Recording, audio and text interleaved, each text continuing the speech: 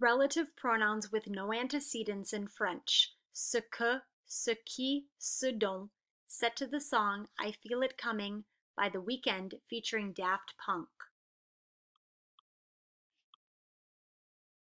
Dis-moi ce que tu voudrais pour mieux parler le français. Peut-être une règle utile qui n'est pas trop difficile. As you progress in your study of français, try relative pronouns in everything you say. When an antecedent, there is definitely not. Add a se in front to translate it as what?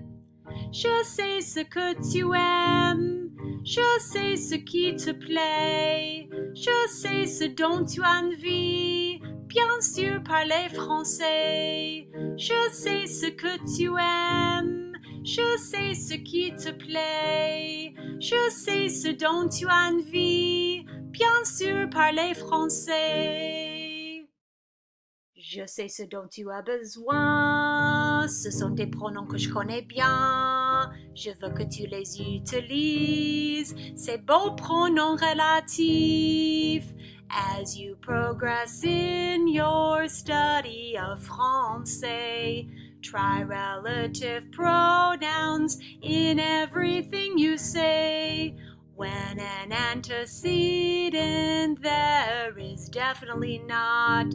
Add a se in front to translate it as what? Je sais ce que tu aimes, je sais ce qui te plaît, je sais ce dont tu as envie, bien sûr parler français. Je sais ce que tu aimes, je sais ce qui te plaît, je sais ce dont tu as envie, bien sûr parler français. When using the relative pronouns que, qui, and dont in French, and when there is no antecedent, which is a noun preceding the relative pronoun, insert the word ce.